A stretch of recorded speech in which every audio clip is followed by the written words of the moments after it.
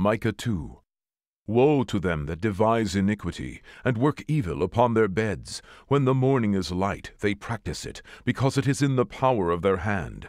And they covet fields, and take them by violence, and houses, and take them away. So they oppress a man and his house, even a man and his heritage. Therefore thus saith the Lord, Behold, against this family do I devise an evil, from which ye shall not remove your necks, neither shall ye go haughtily, for this time is evil. In that day shall one take up a parable against you, and lament with a doleful lamentation, and say, We be utterly spoiled. He hath changed the portion of my people. How hath he removed it from me? Turning away he hath divided our fields.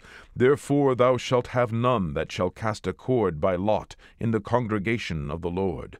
Prophesy ye not, say they to them that prophesy. They shall not prophesy to them, that they shall not take shame. O thou that art named the house of Jacob, is the Spirit of the Lord straitened? Are these his doings? Do not my words do good to him that walketh uprightly? Even of late my people is risen up as an enemy. Ye pull off the robe with the garment from them that pass by securely, as men averse from war. The women of my people have ye cast out from their pleasant houses. From their children have ye taken away my glory forever. Arise ye, and depart, for this is not your rest, because it is polluted. It shall destroy you, even with a sore destruction. If a man walking in the Spirit and falsehood do lie, saying, I will prophesy unto thee of wine and of strong drink, he shall even be the prophet of this people. I will surely assemble, O Jacob, all of thee. I will surely gather the remnant of Israel.